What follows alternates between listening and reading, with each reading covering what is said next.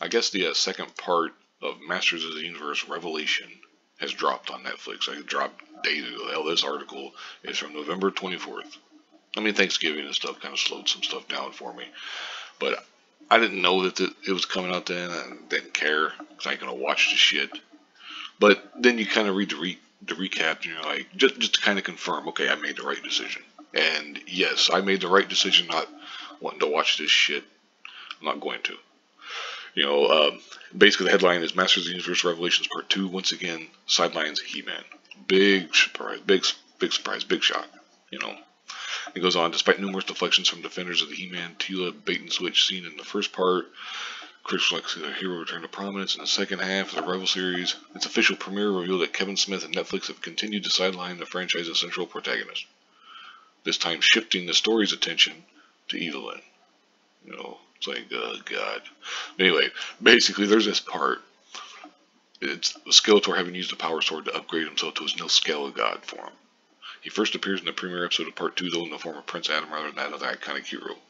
He's unable to transform into He-Man due to his lack of the Power Sword. He spends most of the episode in his regular form, only to end the episode by attempting to channel the power of Grayskull without the necessary conduit, which results in his transformation into a Hulk-like brute form known as Savage He-Man, which is, you know, there's somebody right there. It's fucking stupid, but you know, okay, I could live with it. I could live with it, you know.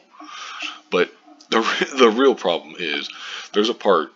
Oops, I guess that's a little bit of a giveaway, where Evelyn and Skeletor or Skelegod are gonna have sex. Basically, they're gonna get it on. But Evelyn tells Skelegod he's gonna depower himself. You know, so that they can. So he does. She steals the power and becomes this right here. Look at this. Look at these fucking huge muscles. Got to have the little shaved head and all that shit. Look at this shit.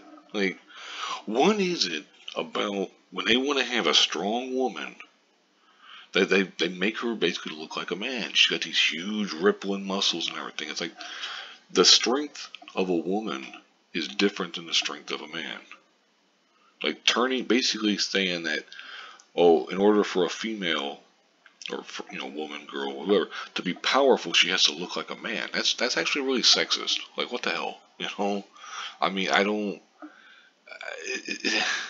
It's just, but they keep doing this shit. You see it all the time in these things.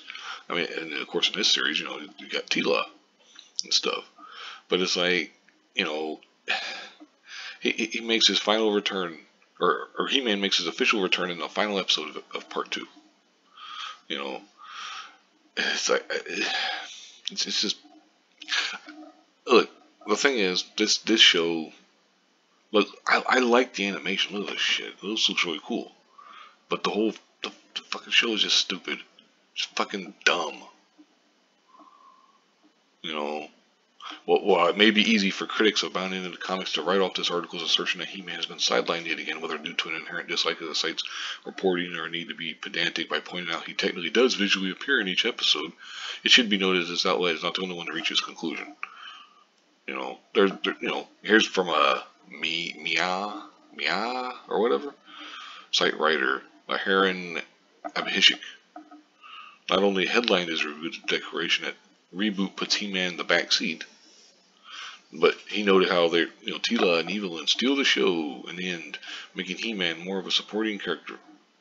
You know, it's whatever the hell. You know, hell, even IGN, you know, is more of a participating element. It's just fucking stupid. You know, there's that little fucking shaved head and shit. You know, it's like, what the fuck? You know? While they have more screen time in Part 2 than in Part 1, the story still largely belongs to the women who were their sidekicks in the original show. You know? I don't know if you're going to watch this. By all means, if you feel like you want to watch it or whatever, go for it. I would highly recommend against it, though. You know? Like, I know somebody who, like I said before, I stopped watching Part 1 after the whole part with where Adam was saying, you know, I died. And then T was like, but we had to live, or, you know, we had to live with it. It's like, I was done at that point. I'm just, that's fucking stupid, you know. That's the level of discourse that the show provided. No, no thanks. I'm not even gonna watch part two. So, because of shit like this, not just because the whole they sideline He-Man. It's just the whole fucking thing just sounds stupid. You know, it just. I understand that they wanted that Kevin Smith wanted to do something different than like the old series, but at the same time, it's one of those things where you're like, dude, sometimes different isn't better. It's not good, you know. But I mean, you get points for trying, I guess. But the whole like with the, again like the part I was saying, we had to live with it. That part, that's fucking stupid. There's no defending that.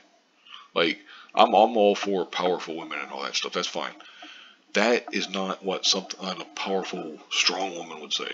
That's something a fucking evil, narcissistic piece of shit would say. Oh, you died, but I suffered, and that kind of shit. It's like what the fuck.